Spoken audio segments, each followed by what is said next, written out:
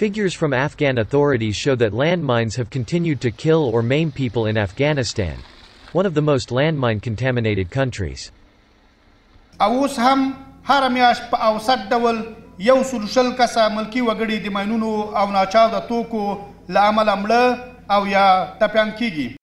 Rustam Keel, head of the Directorate for Mine Action Coordination of the Ministry, unveiled the figure at an event, marking the International Day for Mine Awareness and Assistance in Mine Action.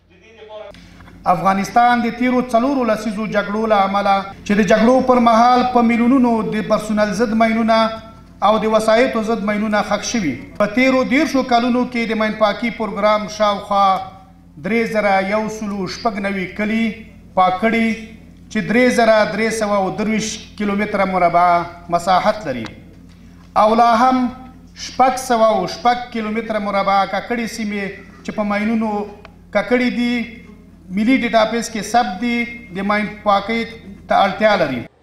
According to Rustam Keel, the Mine Action Program of Afghanistan has cleaned some 26 square kilometers from landmines and explosive ordnance in 21 of the country's 34 provinces since August of last year.